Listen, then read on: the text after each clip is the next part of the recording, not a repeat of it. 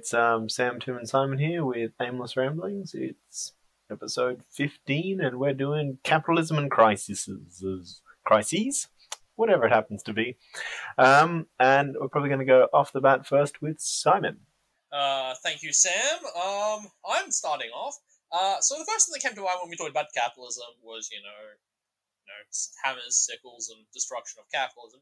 But after that, I was like, I remember individualist versus collectivist cultures and how they sort of differed in a lot of areas. And I'm like, how does this translate to cultures and their interaction with crises? So, for argument's sake, we're going to say individualist cultures usually move towards capitalism in that whole kind of respect that it's all about the individual and capitalism is all about keeping up with the Joneses. So, I did a little bit of research in this particular area, found two articles that sort of refer to it, so I'm not really going to verbatim read off them. They just sort of discuss the background of what I'm talking about. But pretty much the takeaway is that individualist cultures, it all depends on the individual's interaction with the crises. So if an individualist goes, I'm going to weigh up the pros and cons of interacting in this. So I'm not going to sugarcoat it. We're talking about the pandemic that's happening at the current moment. Some people are going, well, I'm willing to risk myself getting infected. Not thinking about, I don't want to, infect everybody else. They're just like, no, I'll take that risk. So they're going out there, they're taking, food, they're doing all this stuff because they're willing to take that risk, ignoring the effect it'll have on everybody else. In a collectivist culture, weirdly, because there's a lot of collectivist cultures that are from a low socioeconomic, are from a more disadvantaged countries, there's actually a continuing issue because the way that they work together, in some cases, is they actually isolate themselves off, which is the ideal. In other ways, they actually physically have to interact to maintain a particular level so that such and such is getting infected. And on one hand, if the infection is isolated because the individual goes, I want to, for the betterment of the community, I want to leave, it works fine. But in other cases, it's people's need to work as a community that's resulting in the spread of the virus between individuals because people find it's their need to keep the society running. And then you have more people trying to isolate themselves, and as such, it's this snowballing effect. So, how do I bring this back to capitalism? Well, capitalism encourages people to think about themselves and try and see what is best for them. And that has had benefits. Some people go, yes, I definitely need to isolate myself so that I'm better off, and I want to, as an individual, experience a society that is better. However, it also has individuals who weigh up the risk-reward and, whether correctly or incorrectly, decide that they're willing to take that risk, and as such, everybody just has to deal with the fact that they're willing to take that risk. Anyway, does anybody have any questions? Yes, Tim? So, a great way to start the topic, Simon. Thank you for the question. So, one thing I'd like to ask and put to you guys, I suppose, with regards to this whole collectivist versus individualist style culture, and as I'm sure Simon probably would say, this is not a pure dichotomy. Everyone lives on a bit of a spectrum with regards to these two, and there is always collectivist examples in capitalist societies, and there's also plenty of individualism that occurs in traditionally non-capitalist societies as well. But do you think that in some ways, if we try and understand culture with a bit of a black box mechanism here by saying this is a collectivist Confucian style culture, for instance, say, I don't know, Singapore, and this is a individualist capitalist Western style culture, say Australia, then you might actually miss out on some of the nuance that can occur due to things like misinformation. So, for instance, you've said in this case, you're talking about how people can weigh up the choices and then they'll make a decision based on that choice. If someone lives in a sort of a cultural matrix or paradigm where they, for instance, if you're talking about Indonesia's a great example like this, you had an Indonesian health minister who was saying at one point that the reason why there was so few reported cases of coronavirus in Indonesia early on during the pandemic was due to the fact that they, one, had a better immune system, and two, because God was protecting them because they were a faithful Muslim country. So, like, I mean, maybe if we if we look at everybody having a common like paradigm or matrix to view it from, that would make sense. But maybe in the real world where everybody operates in a degree of misinformation and cultural blindfolding, maybe that's an inappropriate way to try and assess. Back to you, Simon, first. In response to how you were discussing that, there's particular elements that within a collectivist culture who were seeing that there was alternate reasons why particular things didn't happen. What I was trying to discuss in the collectivist versus individualist culture is we're talking about the John Doe, the every man from those two cultures, or every woman. I'm not gonna be sexist here. I'm saying that every person, the person, would represent a idealized version of the society. If we managed to work out every element and worked out, our sample sizes, and we picked the ideal human being from those two.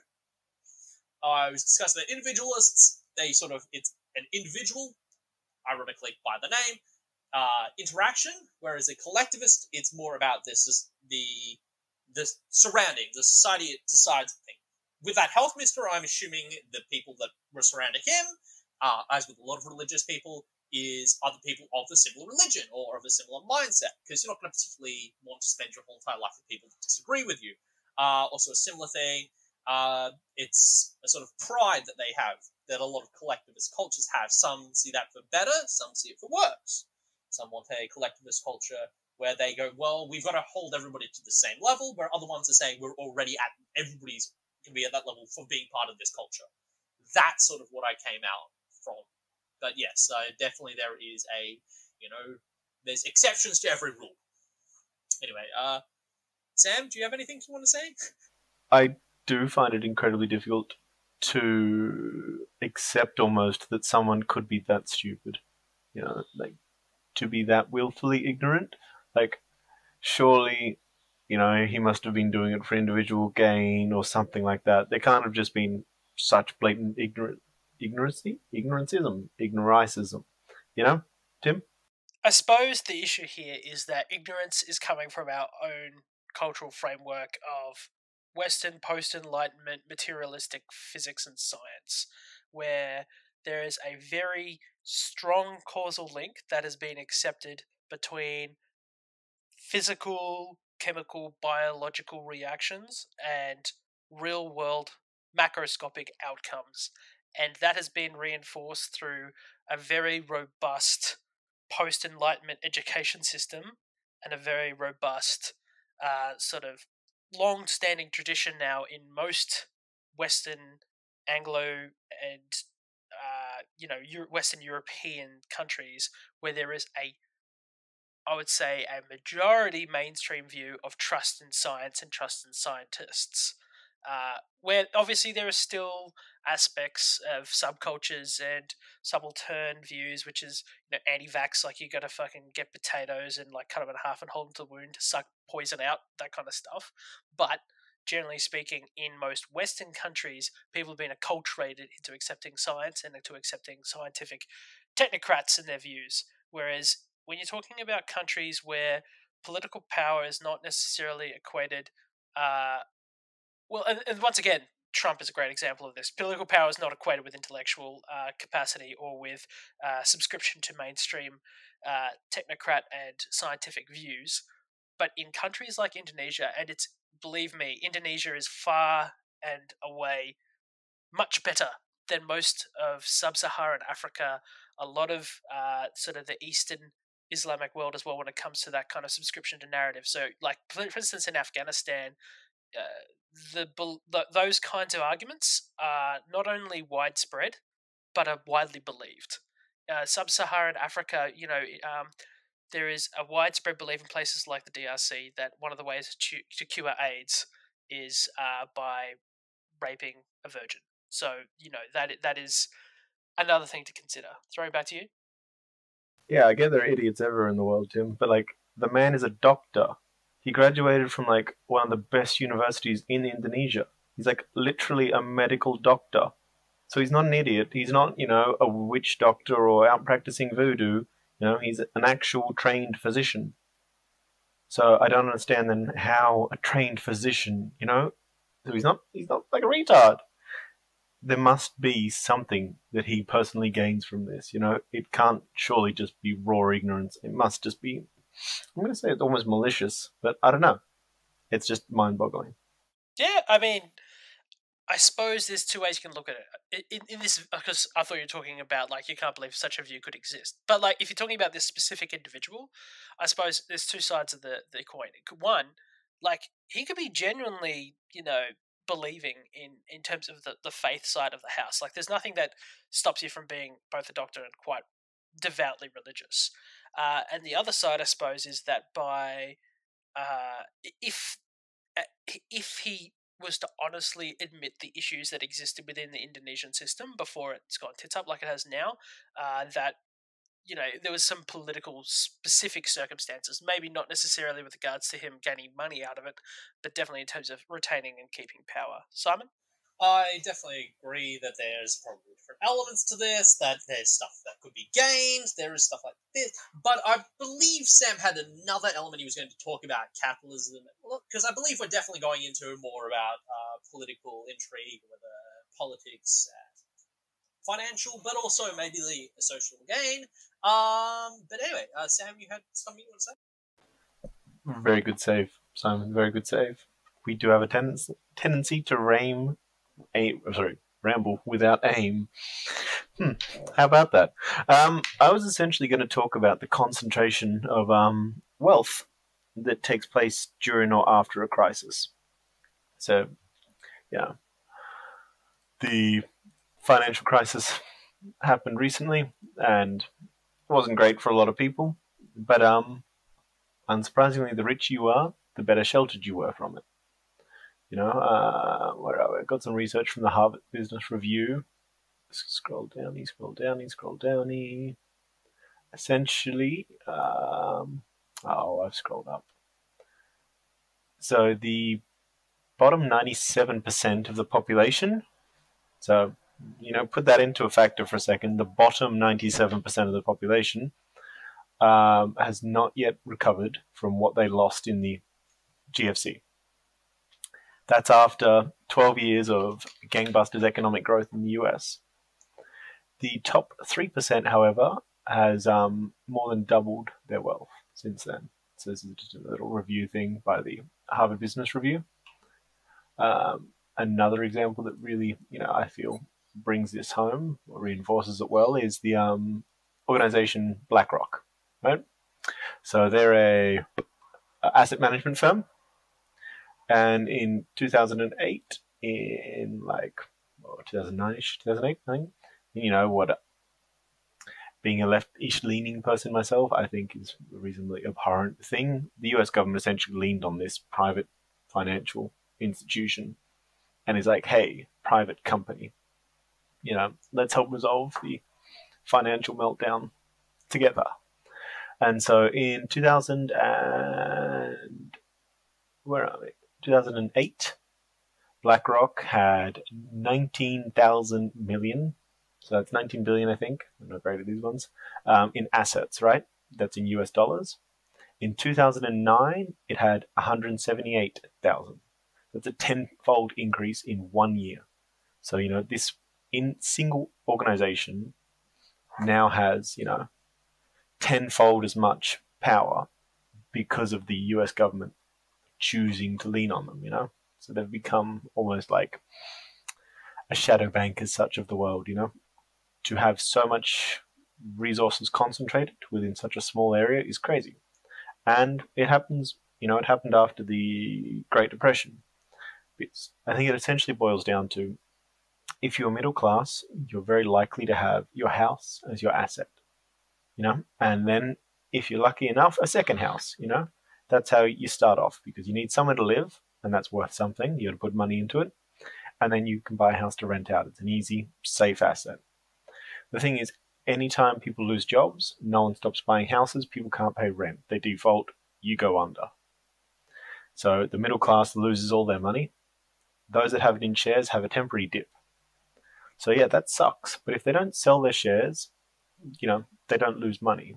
They just have a reduction in, the dividends they may be being paid, providing companies don't go under. If you had shares in Lehman Brothers, then yeah, you probably got fucked. But hey. So every time there's a crisis, the middle class loses wealth, the upper few percentage of the country have a dip, or the world have a dip, but then they are in the best position to buy. And the same thing happens to companies. So every time I know I'm ranting and apologize, but every time there's a dip, certain number of companies can't afford it, right? So, say you've got 10 companies, we have what's going on at the moment with the pandemic. Say 8 of these companies or 7 of these companies don't actually have enough money to continue to exist, right? And three of them do. These 3, if say 2 of them have enough money to buy some of these others, you may wind up with afterwards 4 companies left, 3 of them now as big as 7 of the previous ones. Tim, you got a question? Yeah, it's actually a really good book talking about crisis and economics. And by this, I'm talking about crises generally, because what you're talking about here really is financial crises, and you've quite rightly identified how it leads to this spiral of conglomeration.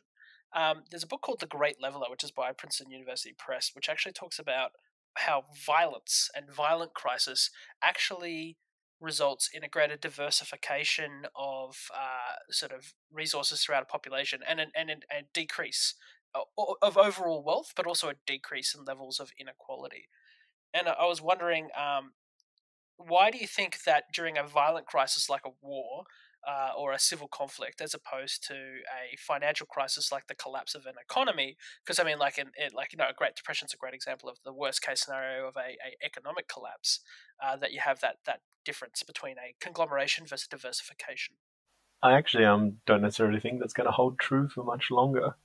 So, you could say like the French Revolution, right? Imagine now if the aristocrats could hire personal guards with, semi-automatic rifles. We possibly wouldn't have had a French Revolution.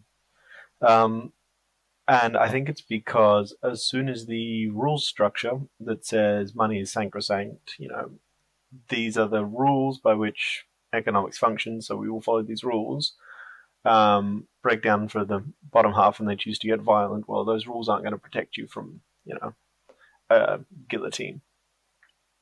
So I think that's why physical violence often results in the redistribution as such, because if you to go back to Indonesia, the escapes me, but I know there was anti-Chinese purges that took place, and they actually resulted in a lot of wealth redistribution because post Sukarno purges. Thank you. Because they had a lot of wealth within the community, and so by murdering them and taking their stuff, you redistribute wealth in that manner. Simon? When you were discussing how there's a whole entire thing that there's this movement away to violent crises resulting in a equality, it sort of reminded me there was a discussion about gun violence where they're like, we need it so if the government ever goes bad, we can rise up.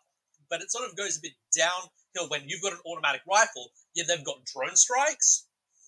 So it's like this whole entire trying to keep a balance between what the already in power can do versus what the everyman can do. So this is,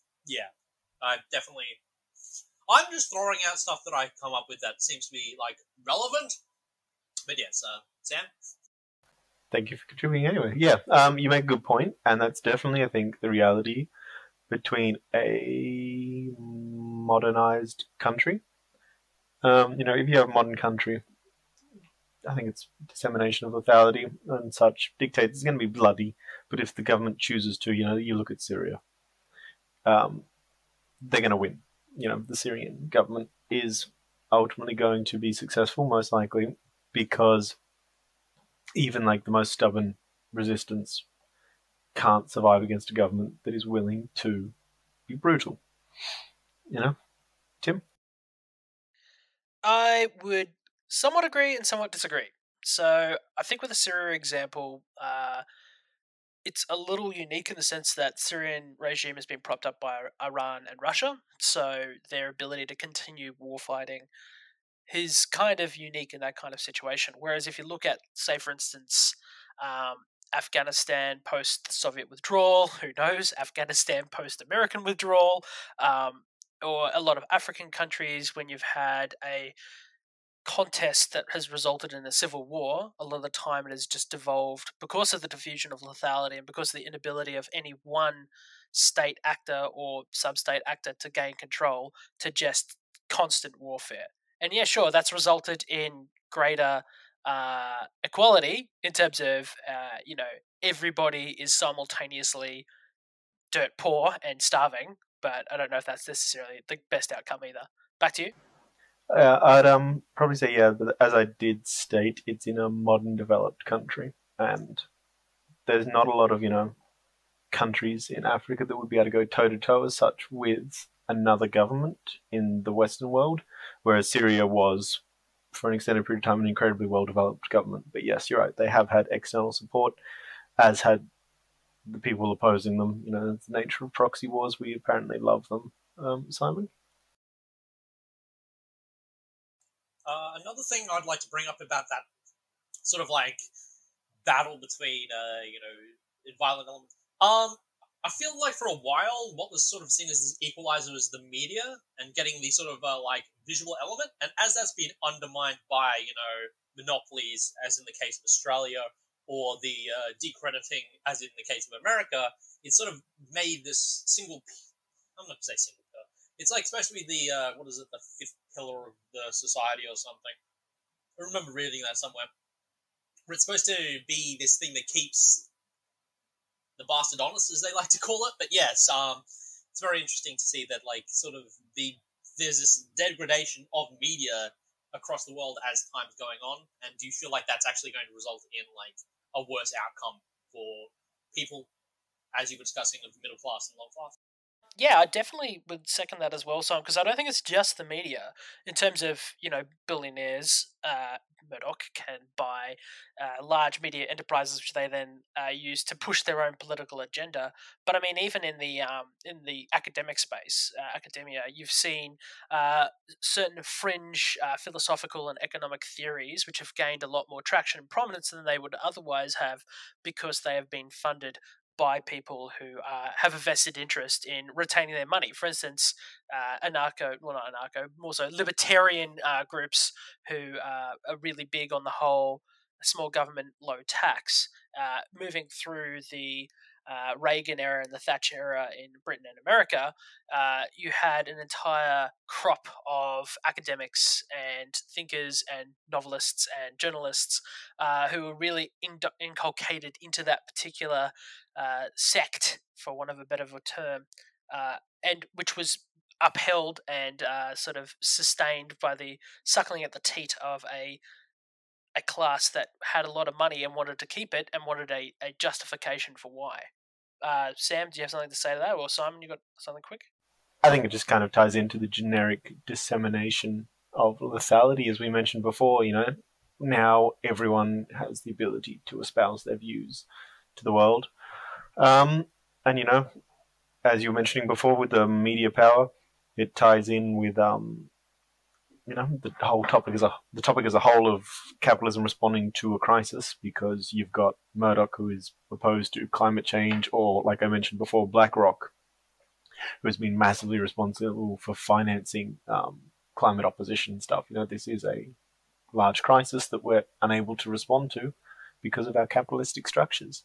So, what I was going to discuss is hoarding, and how hoarding is actually a demonstration, in a negative sense, of what we have seen as traditionally inculcated in a neoliberal sort of post 1980s economic system of it's just a example of behavior which has been encouraged in a normal time, but when it's put in the context of the pandemic in this particular situation, where it's seen in a really negative light. So we and I'm not going to lie, I stole this heavily from an ABC article, which was, quite similar on this topic. But basically, if you look at a unmitigated neoliberal capitalism, the whole idea is that we encourage and we recognize and we reward individuals who strive, develop their own corporations, or find that corporate niche and then exploit it ruthlessly in a sense that results in squeezing out the opposition, monopolizing the market share, and making out big bucks for themselves. Now, on the other side of the sort of the coin, we've had a pandemic, which has resulted in flash buying. So initially, obviously, a lot of people that were making a run on things like toilet paper and hand sanitizer, like everybody who went and bought that initially. I'm not saying they were trying to make out big with bank, but for a lot of people, there was fear that they would run out, and so they were trying to protect themselves first and their families. So that's one aspect of, you could argue the selfishness side of the thing with regards to collectivism versus individualism, blah, blah. But the thing that's more troubling than that is really when you start talking about people who have hoarded toilet paper and hand sanitizer in a time of need for the purpose of selling it online, or even I remember driving through Sydney and I saw a guy with a handmade sign saying on the side of the road selling toilet papers out rolls out of the back of the back trunk of a car, and so what we're seeing is that honestly, individuals have found a market niche, which is toilet paper and hand sanitizer, and they've recognized a massive surge in value of those products as, demand has gone up and supply has gone down, and so they're exploiting it. And if it was not in the context of a pandemic and what people see as right, that's quotation marks there, these people wouldn't be being punished. You wouldn't have, our Lord Führer, Peter Dutton, Potato Head, saying, how dare these people, I'll crack down on them with my Waffen SS border forces to stop them from, hoarding these things and not giving them to old people. Simon, you got something to say? Because before I do throw to you though, just a question for both of you to mull over is like, at what point, because there is arguments to be made for how private capital, private ownership with government intervention can be more efficient in some ways and also trigger greater economic growth. But what I would throw to you is, at what point does a government choose to intervene in a hoarding situation, specifically a hoarding situation, to prevent, what would be called, I suppose, vulture capitalism, basically. Simon? Okay, so I'm going to start off with there's toilet paper and sanitizer as a required need on one side, and the closest I think in recent history that we can pull up where hoarding has also been used, but in a completely ridiculous way, is the Szechuan sauce fiasco after the Rick and Morty episode where they, wanted to bring back Szechuan sauce. And it's just watching how similar things happened, except one, zero people gave a crap about, because it was Szechuan sauce, and people were like swapping cars for these like tubs of sauce. It was completely ridiculous. And then you had on the other side thing. And when it comes to, you were talking about how the government has to control it, that I know I'll get into a bunch of trouble for this, but the thing that came to mind is the reserve list when it comes to Magic the Gathering, which was when I think it was beta came out. A bunch of people were getting really scared because people were reprinting particular cards, and these people felt like it was devaluing their cards. So they made a little it wasn't even a written contract. It was like a little social contract between them and the people buying these cards, that there was a particular list of cards that they would never reprint.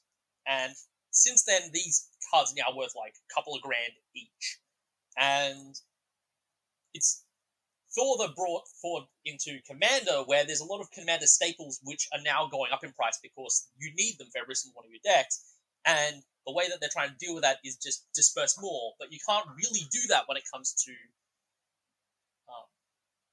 toilet paper and sanitizer. It's also a very common use in World of Warcraft, Stock Market. Anyway, Tim. I was just going to say, I can throw back to my early child years and the chitter and chatter that came around the school when somebody had a Charizard, which was the ultimate Pokemon card with that first sort of printout. Sam, I suppose, do you have anything you want to say about hoarding? Well, yeah, like you pointed out, it's actually idealistic capitalism behavior. It's perfectly natural. As such, I unsurprisingly don't actually think capitalism works terribly well. And I think for a free market to function truly, you need heavy government intervention. So I would view, say, antitrust, to use the American terminology, laws comparable to hoarding laws.